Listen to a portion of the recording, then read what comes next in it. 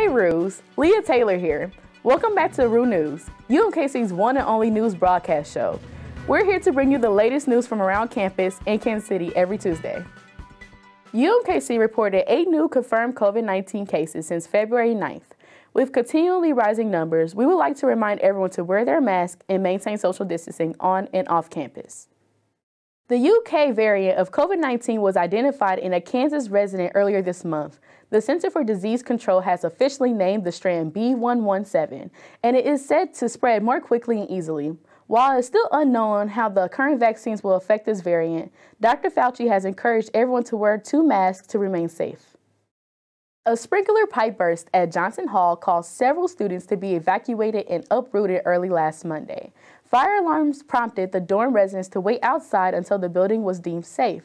Since then, multiple residents have been moved into various dry rooms and building repairs are in progress.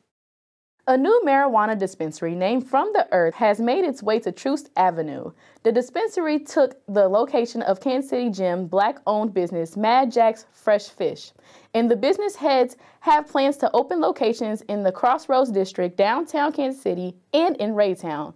While the legalization of recreational and medical marijuana continues to be a hot topic in the U.S., the addition of the dispensary to Troost Avenue brings questions of gentrification further to the surface. We now turn to Gabe for sports.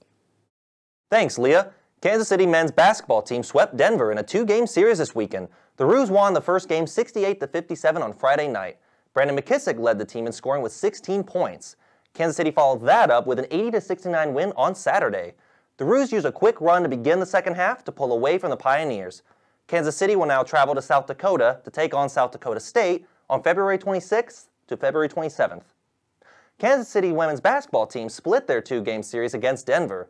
The Roos fell just short on Friday with a 63-55 loss. The game was highly competitive throughout, but the Pioneers stifled the Roos late to hold on for the win. Kansas City bounced back with a comfortable 85-69 win on Saturday. Ray Von Nero dominated with 27 points while shooting 4 from 9 from downtown. Kansas City will now travel to South Dakota, take on South Dakota State on February 26th to February 27th. Back to you, Leah. Thanks, Gabe. That's all we have for you this week. Don't forget to subscribe to Roo TV. Make sure to follow Roo News on Instagram and check out unews.com for more news from around campus in Kansas City. I'm Leah Taylor. Stay safe, stay clean, and we'll see you next time.